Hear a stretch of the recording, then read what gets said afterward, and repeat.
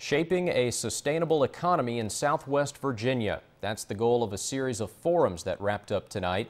Organizers of the Southwest Virginia's New Economy Initiative met with community members and local officials tonight in Tazewell and Pennington Gap, hoping to develop ideas on how to improve the region's economy in the wake of historic losses to the coal industry.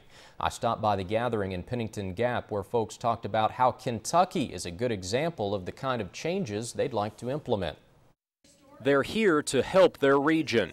People from across Southwest Virginia gathered Tuesday night at the Pennington Gap Community Center to brainstorm ways to diversify the area's economy. We know there's a lot of great work by government planning agencies, a lot of really good work happening by city councils and county boards. What we just want to make sure is, like I said, that regular people have a chance to voice what their hopes and dreams are for what the economy looks like in 10 years. An economy that could benefit from coal's rich history, even though the industry is suffering.